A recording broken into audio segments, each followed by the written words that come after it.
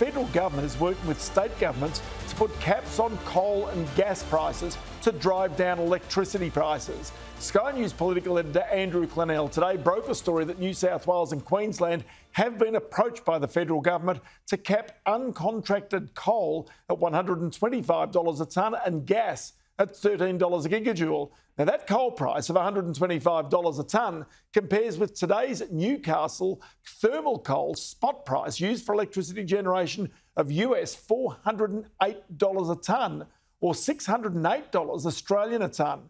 But even that's causing confusion in the industry. Now, just to explain, in New South Wales, around 80% of the coal is contracted at prices between $60 and $80 US a tonne. The remaining 20% of coal, uncontracted, that can be sold overseas. And as we said, that's above $400 US a tonne. But it's the uncontracted coal that the government wants to price cap to force it into the local market.